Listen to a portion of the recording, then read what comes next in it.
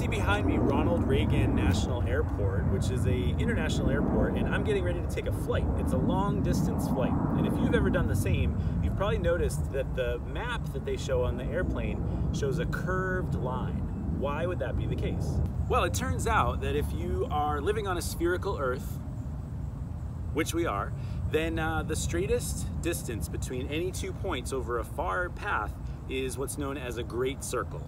So we've got two positions here on this Earth, this spherical Earth, and they happen to be at the same latitude. It doesn't matter what your latitude is, but it's good to illustrate. So let's measure the distance in a straight line along that line of latitude, and I get about 21 units. It's inches in this case, but it could be anything, it doesn't matter. 21, all right? And then if we trace the curved path, you're gonna get a different value. In this case, I get around 20 units. So I saved about 1 out of 20 units in that case. But what's really interesting is if you kind of turn the world in a different way and line it up so you're looking at one departure point, trace that point to its finish point, and you can kind of see why the Great Circle is the quickest route over a spherical Earth. So if we were to interrelate kind of the latitudes and longitudes of our origin and our destination for any type of great circle problem, it might look something like this. For example, position 1 has a latitude and a longitude. Likewise, position 2 has a latitude and a longitude.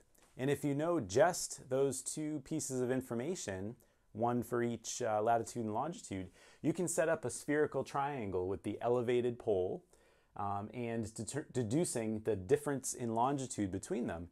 And then in Bowditch, volume 2, there's a formula to calculate the distance between any 2 points using that information. The formula is the cosine of distance is equal to the sine of the first latitude times the sine of the second latitude, plus the cosine of the first latitude times the cosine of the second latitude times the cosine of the difference in longitude. So if you know the two positions, you can deduce the difference in longitude.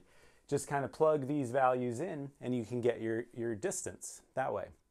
Important to note that these latitudes and longitudes need to be in decimal degrees. So if you're not familiar with converting to decimal degrees, it's usually either multiplying or dividing by 60 depending on which way you're going. But if you can kind of plug and chug into this formula, you can calculate the distance between any 2 points on the Earth given their latitudes and longitudes and their difference in longitudes. This is a similar exercise to Coast Guard exam problems at the oceans level. It's one of many of what's known as the sailings. And in Bowditch, there's a chapter on the sailings with all the different formulas. So as an example of this Great Circle sailings problem in calculating distance, let's calculate the distance between, say, Tuscaloosa, Alabama, and Madrid, Spain.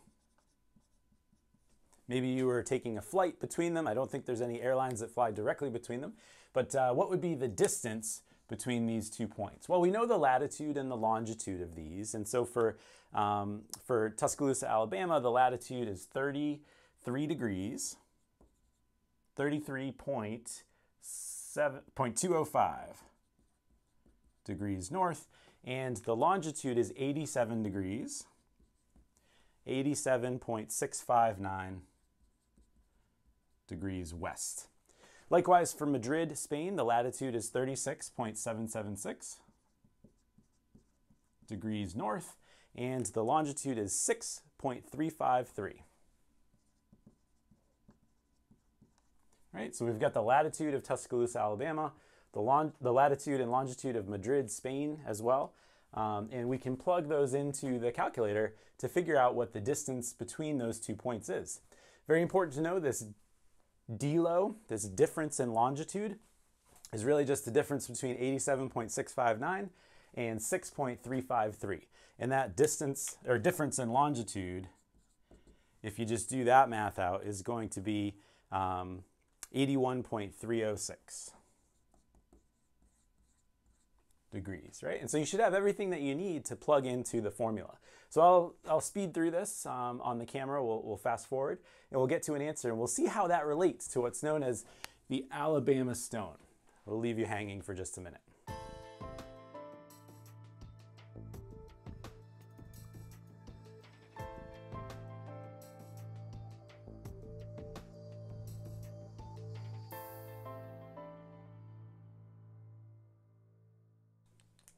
All right, and then what we do at the very end is we multiply the value that we get for distance, which is in degrees, 64.58 degrees times 60 miles per degree, and that gives us our distance of 3,875 nautical miles. So you can do that in many ways. You don't have to do the formula from Bowditch, although if you are taking a Coast Guard exam, you will have to do that.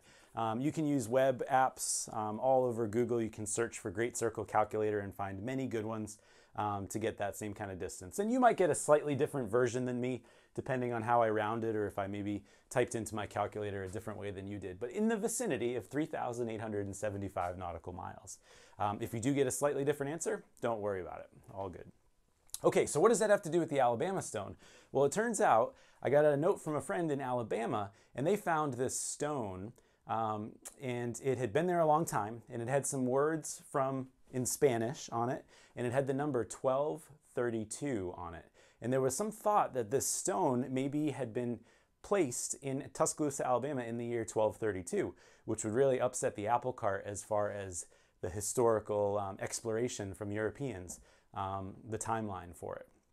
Well, this person that I talked to, Ken Willis in Alabama, had also hypothesized that maybe it was a distance. Maybe it was a distance. So 1232 is not 3,875, but there is a cool little connection in that the Spanish League. The Spanish League. So if you've heard of the word league before, you know, it's a measure of distance. And the traditional Spanish League in this time frame was about 3.187 nautical miles.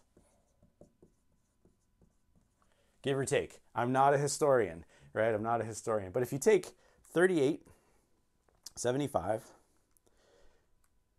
divided by 3.187, you get 1215, which is pretty darn close to 1232. So within the bounds of measuring at the time, you know, maybe the hypothesis is that this number, which was on the Alabama stone, 1232, represented the number of Spanish leagues back to Madrid or some, you know, hometown in Spain, if you give or take a little bit. So kind of a cool application of this great circle problem. I don't know if that's the truth behind it. I think it's still a mystery, but you know, Ken Willis, if you're watching, thanks for providing the interesting challenge. And I hope that this video shows you a little bit about what a great circle is, as well as how to solve them for Coast Guard problems. By knowing the latitude and longitude of the 2 points, you can get the distance between them, and then maybe a fun application of a mystery regarding the Alabama stone. Thanks for watching.